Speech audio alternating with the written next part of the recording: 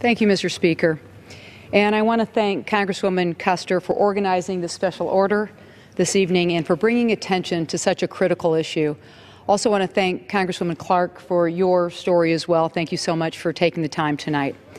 But most importantly, I want to thank both of you for sharing your stories and for having the courage, Congresswoman Custer, to share your personal story, which I think will give hope and strength to women and survivors across the country. Sexual assault is an epidemic that knows no boundaries. It's a crisis on our campuses that mandates the attention of every member of Congress. I was in college in the late 70s and the early 80s, and I know what happened back then is sadly still happening today. I know of a college gang rape that happened when I was in school. I know of men who would brag about taking turns on drunk or unconscious women who could not give consent. They were not in a position to give consent. We would hear about these experiences later when a survivor was brave enough to confide in her friends about what happened on that night. But every time, without exception, she felt powerless, with little hope that justice would be on her side if she reported the crime. That's because the rape culture is suffocating for women all across America. She knew then that they would ask her what she was wearing. Was she showing cleavage? Were her jeans too tight? She knew they would ask her how much she had to drink, if she were asking for it because she had a few cocktails. And she knew that they would ask about her sexual history, if she were promiscuous, if she egged him on. This is the rape culture that sexual assault survivors live through each and every day. All of these memories came rushing back to me when I learned about the brave survivor at Stanford University. She courageously shared her vivid, graphic, and horrifying story of what happened before and after she was raped. Now, I didn't say during, because she was unconscious when she was raped behind Stanford University's dumpster. Mr. Speaker, I am sick. I am sick and tired about this epidemic while we have meaningful legislation that sits and dies in committee. Those of us here tonight strongly support this legislation that will reform the way sexual assaults are handled on our college campuses. But where's the movement? Where is the vote on this floor of this Congress?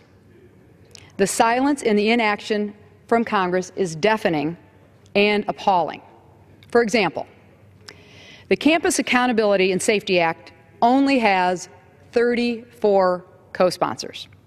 That's right, 34 co-sponsors out of 435 members of the U.S. House of Representatives. Just as troubling is the HALT Act, the HALT Campus Sexual Violence Act, which has only one Republican co-sponsor. I repeat, one Republican co-sponsor. And why I bring that up is because rape is not a partisan issue. It does not have a label of Republican or Democrat on it. Rape victims are not Republicans. They are not Democrats. They are human beings, and they deserve better. At bare minimum, they deserve a hearing and a vote on this floor of Congress. And let me just say this. If women made up more than our measly 20% of Congress, if Congress truly reflected the makeup of America, where 50+% of Americans are women, I guarantee that sexual assault wouldn't be a back burner issue. Because this has impacted all of us, our friends, our sisters, our daughters. They have lived this experience. As a woman in Congress, I will not stay silent, because why be a congresswoman, why be congresswomen if we can't help other women and do so vigorously and boldly? I will not stay silent while 1 in 5 college women experiences sexual assault during her undergraduate years. As a woman in Congress, I will not stay silent because every female staffer I work with knows of a woman who was raped in college. How many more college women will be raped before Congress will act? We are here tonight for Emily Doe, who was sexually assaulted behind that fraternity dumpster while she was unconscious.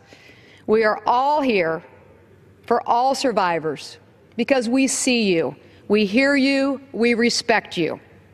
And as women members of Congress, we will amplify your voice until there is action.